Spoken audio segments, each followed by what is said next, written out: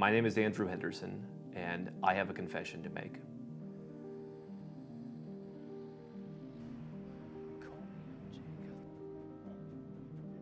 For some time, I've been focused on living my life in a way that's just good enough and spending my time in places that are just good enough. If I look back at when I first started embracing this nomad capitalist lifestyle, ever before there was such a thing, it was traveling. And as I traveled more and more and more, the usual cracks of travel started to expose themselves, the frustrations of airlines and the trouble of airport security and challenges of checking into the latest hotel and never feeling quite at home. I did that for years. I traveled all around the world. I dragged a suitcase behind me, and there were times when I would spend 6 months in Asia, and I would go from country to country to country because I wanted to build a network. I wanted to know how things worked in every country in the world. And while I've decided that a lot of those countries are great places for me, there were also places along the way that just didn't serve me, where the energy was bad, where I sometimes felt downright just badly. But I kept doing it because I wanted to build this business. I wanted to make an impact on helping people to become global citizens. And so I tolerated that. As Nomad Capitalist grew and as our team grew and as I had a sense of what it is that worked and I relied on the network, I continued to settle for just good enough at times.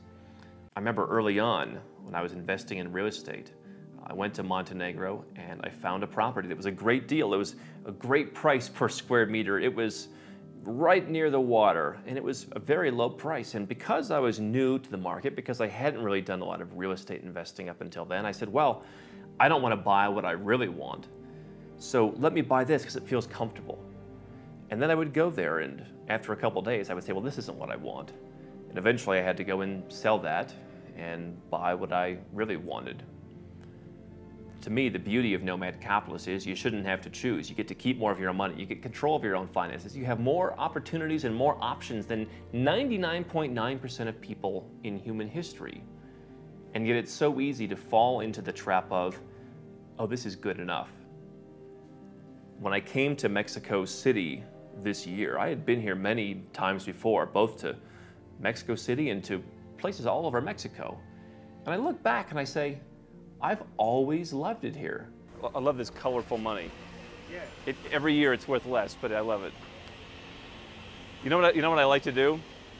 Is I like to get like these small value banknotes and just get like stacks of them. You know, like Shark Tank at the Dragon's Den, they'd have like the stacks of money. Just like the stacks of money. It's like, it's worth $17. Years ago, when I came here on a business trip with some folks who were helping us plan one of our conferences at the time, and we were staying in the heart of Mexico City's Beverly Hills, the Polanco neighborhood, and I said, wow, what a great place. I said, what would it cost to buy an apartment here? And one of the guys said, $1 million minimum. And I allowed that $1 million. At the time, that was a lot of money for me, and it's $1 million is still a lot of money, but I said, wow, you know, I wouldn't want to, it's uncomfortable to spend $1 million for me on one home because I'm not going to take out a mortgage. I mean, that's a lot of cash to spend. And so you know what I did? I settled. I went out and I bought more properties that I said, oh, this is an investment, and many of them were, and I did very well with some of them, but I also bought places that were homes, or that I expected to be homes. Or I went out and bought a piece of property because I wanted to get a residence permit, and then later someone said, well, hey, why don't you come and live near me? And so I said, well, okay, I'll spend part of my time living in that house I have over there because, hey, it's there, even though it isn't in the location that I want, and even though it's not quite decorated the way that I want, and I kind of suffered. And so from the outside, you say, wow, this nomad capitalist lifestyle, how amazing that is. He can go anywhere he wants. He's a jet setter. And yet there were times when I was saying, well, okay, that's just good enough. I'll settle for this. Sometimes even because a friend or girlfriend or whomever else would say, well, come on, let's go over here. And I said, well, I don't really want that, but I wouldn't stand up for myself. And I wouldn't say, well, no. And on the other hand, I wouldn't go out and spend $1 million, the proverbial $1 million, to get what it is that I really wanted because it wasn't comfortable for me.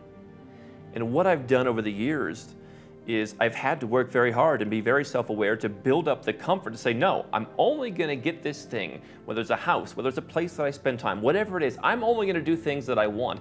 I'm going to go where I'm treated best, not better, not relatively well, but where am I treated best?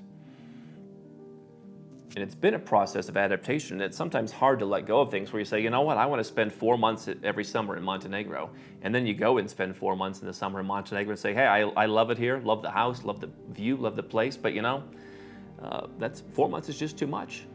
You've got to be willing, if you're going to be successful as a nomad capitalist, to be able to let go of things that no longer serve you, because the nomad part of nomad capitalist isn't that you're traveling around all the time, because you can be a nomad capitalist just being in one place.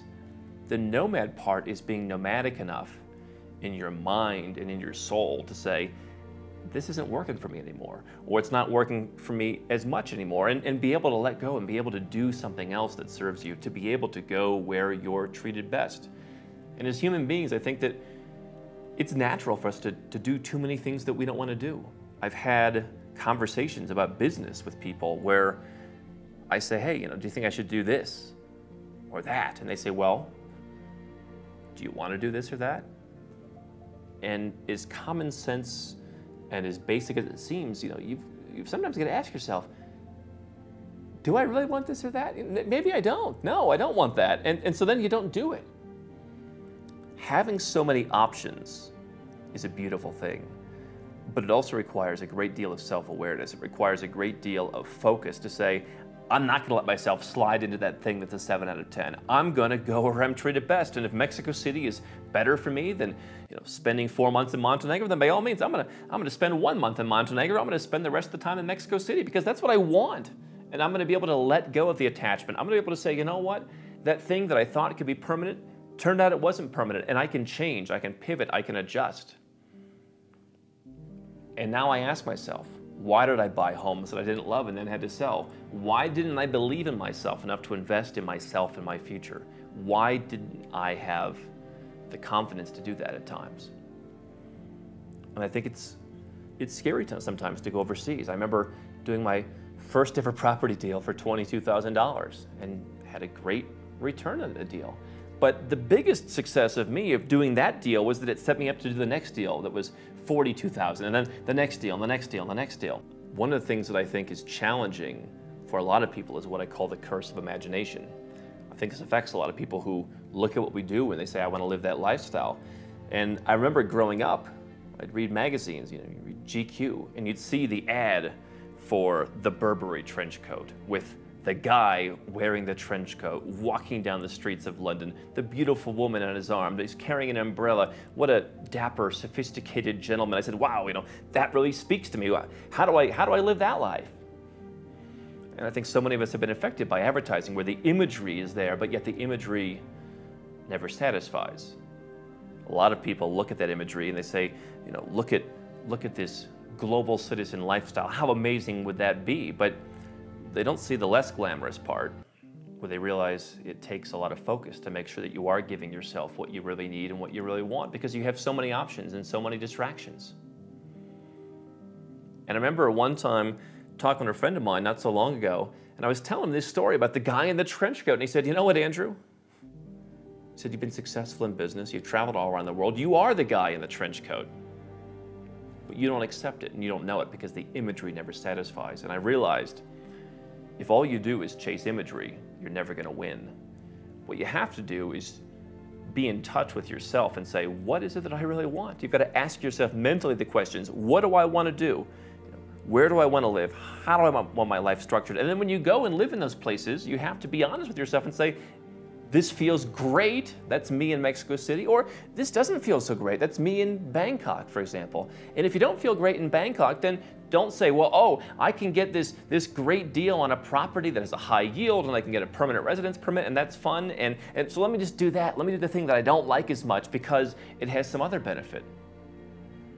I always encourage people, hey, let's get a citizenship that is a place you want to live, and maybe there's a property, and let's combine as many things as possible, but don't do stuff you don't want. I had to learn that the hard way. And to me, the greatest thing about being a nomad capitalist is that you have the freedom and the resources and the control to invest in yourself. For me, it was, no, I don't want to stay in a hotel. No, I don't want to stay in an Airbnb. I want to be in control of my life.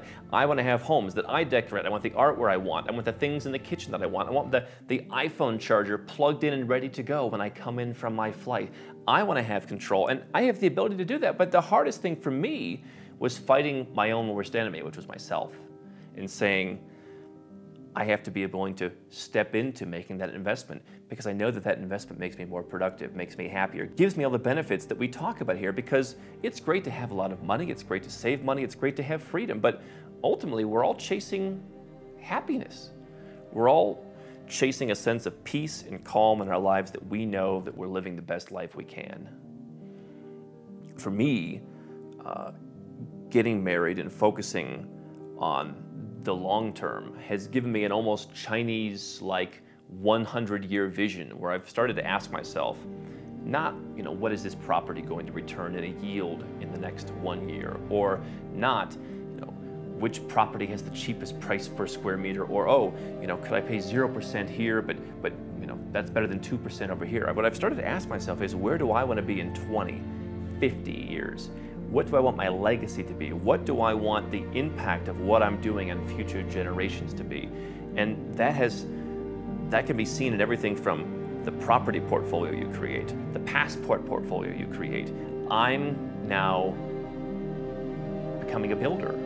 I want to be a builder, not just in business, where I'm building a better and better business that reaches more and more people, but I want the network of homes, of places where I love, where I feel comfortable, where I live my best life. I want the passports not just that help me get diversification, because that's important, but the passports that are places that I might want to go, that give me the access to live that life, not just now, but for the next 50 years.